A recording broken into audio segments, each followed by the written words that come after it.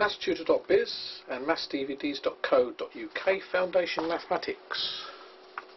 Lesson 20, Part 5. Moving on to solving equations that have got two operations and still using balancing, of course. So here's an equation we're going to solve for x, but it's got two operations in there. It's got operation of multiplication, because it's being multiplied by 3, and it's got the operation of subtract. So we've got two operations. Which one should we do first? Well, in general, we do any pluses or minuses first, and do any multiplications or divisions second. That's one way of figuring it out.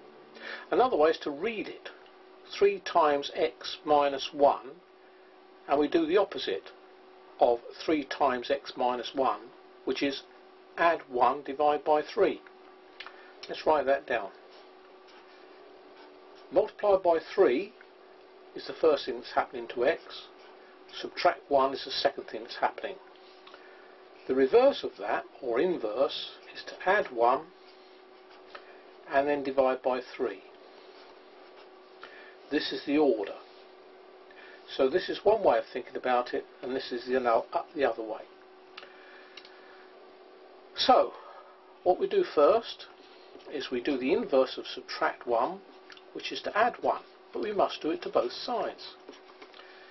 If we do that, we're left with 3x plus 0 equals 9. Now we do the inverse of multiply by 3, which is divide by 3, but we must do it to both sides. 3 divided by 3 is 1, so that's 1x equals 9 divided by 3, which is 3, so x itself equals 3.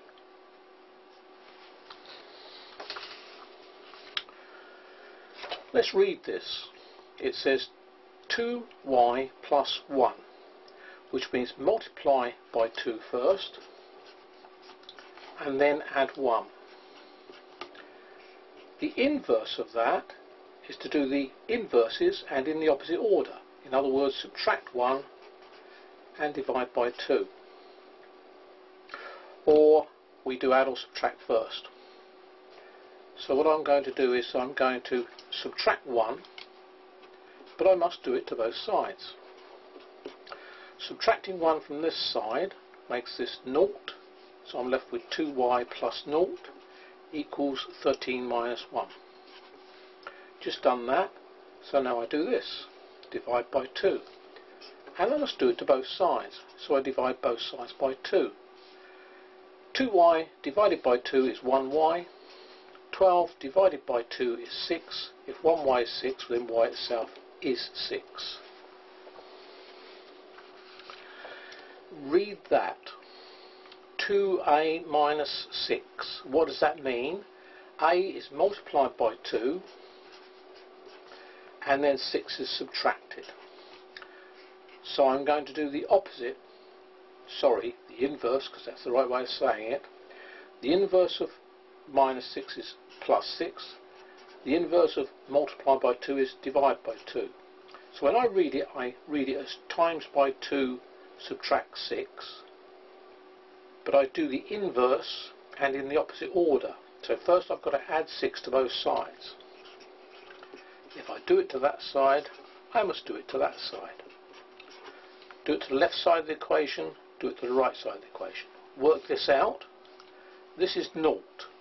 Minus 6 plus 6 is 0. So I'm left with just 2a plus 0 equals 9 plus 6. Follow that by the division. Divide both sides by 2. Whatever I do on the left hand side, I must do it to the right hand side. 2a divided by 2 is 1a, and 15 divided by 2 is the same as saying half of 15. So therefore a is in fact 7.5.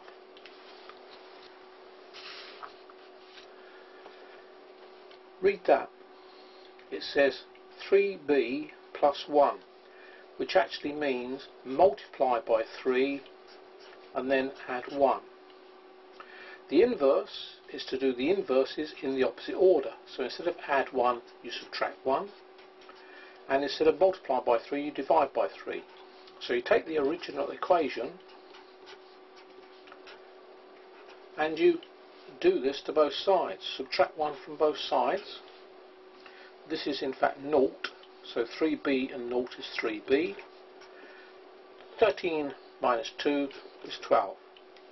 Now this divide by 3, and we need to do it to both sides. 3b divided by 3 is 1b, and 12 divided by 3 is 4, so b itself is 4. We'll finish on this, but we will return to this because it does need a lot of practice. Let's read this. It reads as 3c minus 1, and that means multiply by 3 and then subtract 1.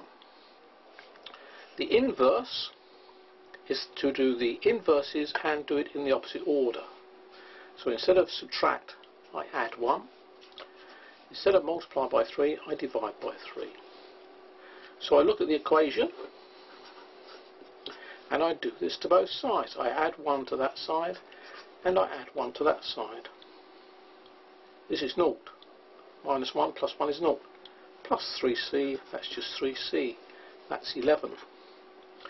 Now I'm going to divide both sides by 3. And if you put a number underneath, that is saying divide. 3c divided by 3 is 1c. What about this 11 divided by 3? Well, 11 doesn't divide by 3, so let's say we'll change this improper fraction to a mixed number. 3 3s are 9 and 10, 11, 2 over.